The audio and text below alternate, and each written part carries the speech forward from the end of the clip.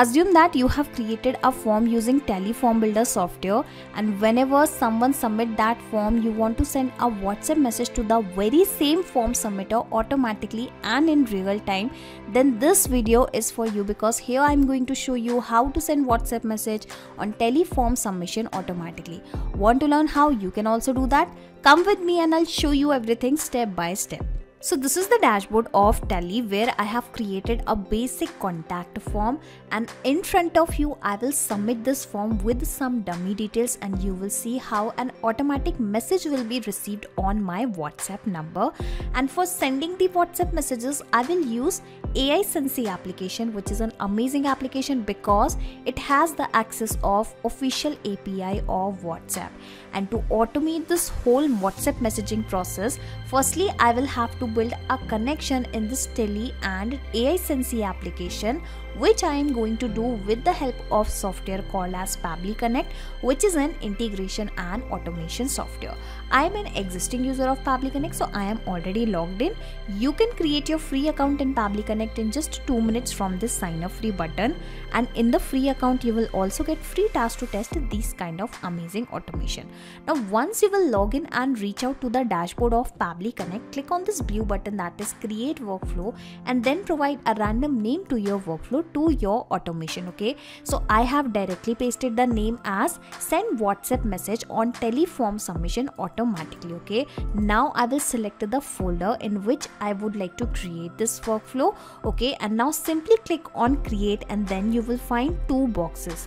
So these boxes are called as trigger and action, and here the trigger means when this happens, an action means do this. So whenever something happen in the first application, then automatically do this in the next application. Okay, so this is how you need to always choose your applications in this trigger and the action window in which you are building an automation. Okay, so according to our use case, I want that whenever my form is submitted in this Tally application, then automatically send a WhatsApp message using AiSensy application. Okay, so I have selected both the applications in this trigger and the action window, and the idea here is, firstly I will connect to Tally with Pabbly Connect, and then I will connect to Pabbly Connect with the WhatsApp. Okay, so let us connect to Tally with the Pabbly Connect. So firstly I will select the trigger event, that's new response. You can read the instruction. Triggers when a new form response is submitted. So yes, I want to perform the same, that whenever any new response is received in Tally application, then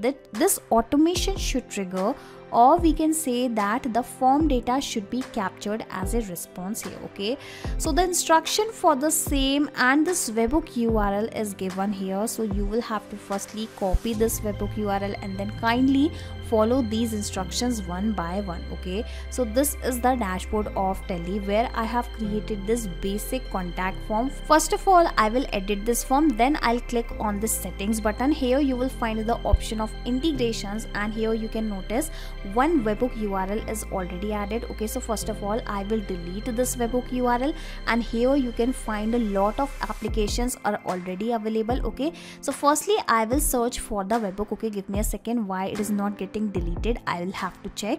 Alright, so the existing webhook URL is deleted. Now I will search for this once again. Okay, basically if you are a new user, you will have to perform the same. Now paste the same URL which you have actually got from Pabbly Connect, and after that click on connect, and in this way the connection in Tally and Pabbly Connect will be successful. Okay, and once this connection is done, now log into the application where you have added the webhook URL and do a test submission record, so that the data can be recorded here in the webhook response. Okay, so basically it is asking to do a test submission or record, and here the test submission means new form response in Tally. Okay, so my form is already open which I have connected with the Pabbly Connect, so I will make a dummy submission. Okay, so assume that the email address of the person is dummyuser12@pabblytunes.com, and again telling you these are just a random details, is just a dummy details, okay?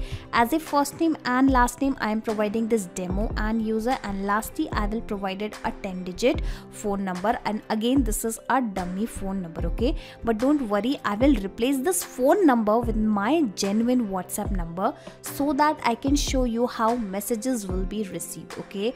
So I have provided the details, clicking on this submit button, and here you can notice it is waiting for the webhook response. So as soon as this submission is successful, here you will notice that a response will be received, and here you can notice that response is received instantly, okay? So let me show you the details one by one. Here you can find the same dummy email address, the same first name, same last name, and the same phone number. Here we also have the event ID. Here we also have the time of the form submission, the title of the form, okay? So now onwards, what will happen, every time someone will submit your Tally form, the details of that form will be captured via Pabbly Connect instantly, because this trigger will instantly capture new incoming data and the workflow execution will start in real time, okay? So in this way, the first step of our automation is done. Now moving further, I will connect this AiSensy application with Pabbly Connect. So firstly I will select the action event, that is send template message, okay?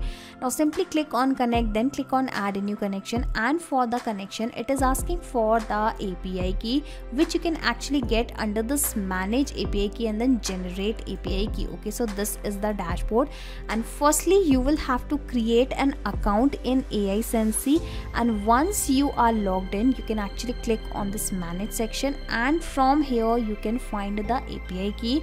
Well, one API key is already generated, so instead of generating a new key, how about I copy the existing one? Coming back to the dashboard of Pabbly Connect, now I will paste it, clicking on save, and this is how the connection in AiSensy and Pabbly Connect is done. And here you can notice it is saying the send template message. Now what is this template message all about, okay? So this is my AiSensy application, okay? And whenever you are sending the WhatsApp messages using some official API of WhatsApp, you will always have to firstly create a message template, then you will have to submit it for the approval to the parent company of WhatsApp, that is Meta. I'm really sorry for that. And once that template is approved from Meta, then only you will be able to initiate the conversation with your customers, clients and users with that template, okay? And a quick guide is given here that how you can create a message template, okay? Basically a button is provided here. So firstly I will show you the template which I have already created, and then I will show you this particular button, okay? Basically how you can create a new message template, okay? So I hope you have understood everything. Just in case if you have any doubt, again a quick guide is given here, or you can refer some tutorials on the YouTube, okay? So here if I will click on this all section, you will find a message template, and that is approved. Here you can notice the status is approved. So the name of my message template is send message on form submission, okay? And the type of this template is text, okay? Now you can read the message, okay? Thank you for submitting the form, hello, and here I want the name of the form submitter should appear automatically. So that is why I have added that value in the form of variable. Yes, numbers packed with the curly braces called as variables, and whatever the values you want to keep on changing automatically, you can actually add those values in the form of variable, okay? How you can do that, I'll show you everything, okay? So hello demo user, thank you for submitting the form. We have received your details. The details are as follows, and here I am going to attach the form details. Basically all the details will be added automatically with every new form submission. Someone from our team will call you shortly. Thanks Pabbly team, okay? So this is my message template, okay? And now I'll show you how you can create such a type of template from here, okay? So firstly you will have to select a random category, then you will have to select a language for your template. After that you can provide a random name, and in the template type you can select if you want to send any image or a video or a file or a location, you can select that specific thing. Okay, currently I just want to send a basic text. Okay, so I'll go with the same, asking for the header. Okay, so whatever you will type here, that thing will be visible here in this template preview. Here you can notice, and in this template format, basically in this particular box, you can actually compose your message in this particular way. Okay, and whatever you will type here will be visible here. And again, as I have told you, you can add as many as variables as you want in your message template, and the data will be replaced in place of these variables automatically. Just in case if you want to do this bold, italic or any other thing, you can do that by following the same instructions. And in the sample values, you will have to provide the content, that what value will come in place of these variables. Okay, so here in place of first variable, the name of customer will appear. Okay, so I will add a random, a dummy name, and then in this way you can provide the sample values. Footers and buttons are optional, so again it is completely up to you. And once you have provided all the details, you can actually submit this template for the approval, and sometime it will take some time to approve that template. Okay, so now I will discard this template, because remember I have shown you that my template is ready. Okay, coming back to the dashboard of Pabbly Connect, I have already connected AiSensy with Pabbly Connect. So firstly it is asking for the campaign name. Okay, so you will have to create a campaign from this particular section. Okay, so this is the campaign section. Simply click on this launch button, then select this API campaign, and here you will have to provide a random name, and after that you will have to select your approved template. Okay, and in this way the campaign will be created. Well, in my case the campaign is already created, which is actually live. Okay, so I am going to copy the name from here. Alright, so I have copied the name, that is sending WhatsApp text to form submitter. Let me paste the same. Well, this refresh is extra, I will have to remove this. I think it has copied this value also. Okay, now it is asking for the phone number, basically the mobile number, that should be in this specific format along with the country code.